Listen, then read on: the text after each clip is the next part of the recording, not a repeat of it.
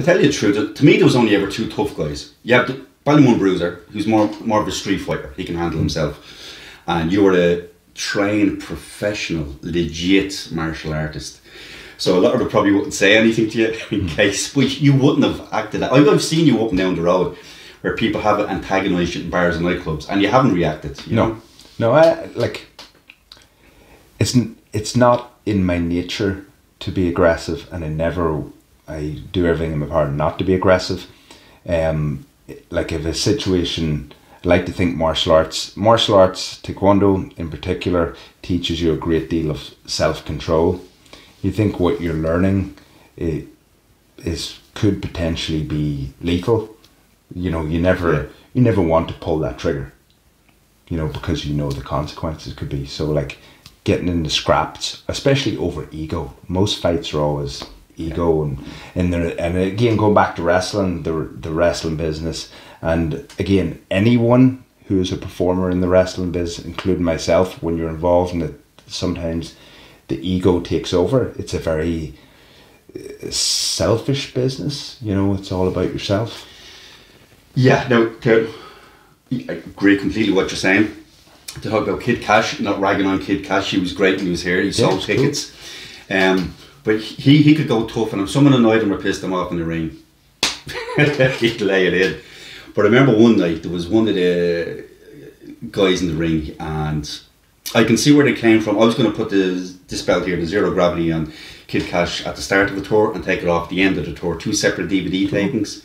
But he didn't want to lose the belt back to a particular guy. Fair enough, I could see his point why he didn't, so I didn't do the title change. So the champion at the time, Bingo Balance, he went in there and he roughed up Bingo pretty bad, black eyes, and he took it out of him, like, you know. And Bingo wasn't going to do anything. Nice guy, pretty soft. Well, soft in the point of view, he was not tough, as in he can fight.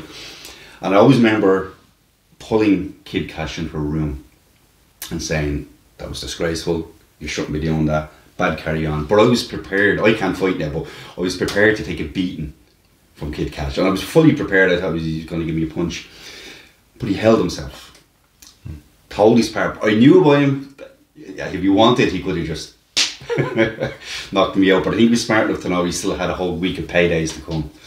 But I always remember he held himself very well, and so said yeah, and he took me giving out to him, and he went on with the rest of his day. Like, and there is a mental strength carrying himself like that. Yeah, it's fair play to him. You know, it's not fair play to him. You beat up Bingo. He should have done that. Like, there's a certain professionalism there. Yeah, but you like the promoter's kind of at the end of the day is the boss. You know, and if your boss says something, sometimes even if you don't agree with it, you just have to be, yes sir, I'll get on and do my job. That's the way it works. And like I'm with Kid Kash, he did put anyone that asked him to put over, he put them over. He just didn't want to drop that particular belt back to this guy. Now I don't know if it was a case of he didn't want to lose the belt, or I know the guy who he was going to drop the belt to was much smaller than him. I wasn't his mind is talented, so I can understand where he was coming from. But he was fine. He still went out and put your other guy over, and everybody else on the tour yourself included that you had to, which is what you want in an international guy.